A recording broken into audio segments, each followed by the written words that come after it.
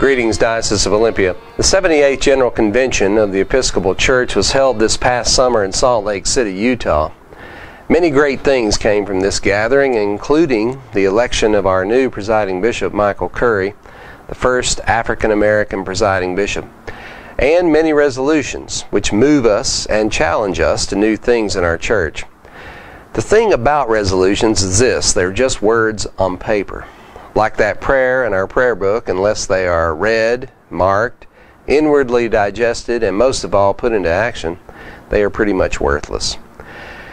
In early December, I met with the other 15 bishops tasked with writing a pastoral letter on racism. We met because we were convicted when we gathered at General Convention for our first brief meeting that the last thing the church really needed from us right now was yet another letter on racism. More words. Instead, what we needed to do was work on our own racism inside each of us and inside our house of bishops. That work continues, and I have to tell you I'm very inspired by the work we did in Chicago and the work we have before us. One bishop colleague of mine, also part of those 16 bishops who gathered there, remarked that our church often seems to be designed to make a point, but not a difference. I think he made a very good point himself. To make a difference, the resolutions have to be put into action. One resolution, C-019, entitled Establish a Response to Systemic Racial Injustice, had these words in it. Resolved, the House of Bishops concurring that the 78th General Convention of the Episcopal Church confesses that despite repeated efforts at anti-racism training, as well as racial justice and racial reconciliation initiatives, including the passage of more than 30 General Convention resolutions dating back to 1952, the abomination and sin of racism continue to plague our society and our church at great cost to human life and human dignity. We formally acknowledge our historic and contemporary participation in this evil and repent of it.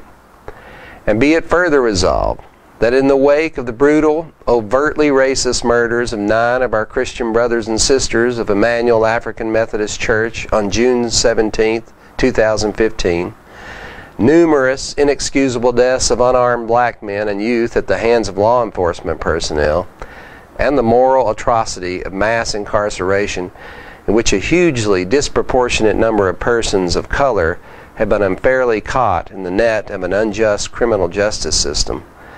The 78th General Convention affirms as a top priority of the Episcopal Church in the upcoming triennium the challenging and difficult work of racial reconciliation through prayer, teaching, engagement, and action. It goes on, but I find these words to be the most important. The General Convention went on to approve a budget which includes $2 million to be used at the discretion of the presiding bishop and the presiding officers to address this issue. In response to this, and in our own diocese, we have totally reimagined and redesigned our Dismantling Racism workshop, and I soon will be making this training a requirement for all clergy and lay leaders within the diocese. We held our first training in early December, and there will be many more to come. Some of you may want to read more, and I highly encourage that. Not long ago, I was transformed by reading a book by Ta-Nehisi Coates entitled Between the World and Me. It is so powerful, and many have been taken to a new level on this subject through reading it. I would include myself in that number. This is a long journey. One workshop will not transform and change us. Reading one book won't do it.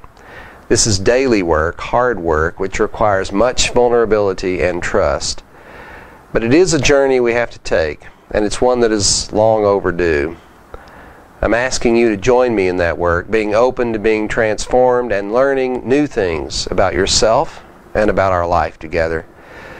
My sisters and brothers, I wish you many blessings as we embark on that journey.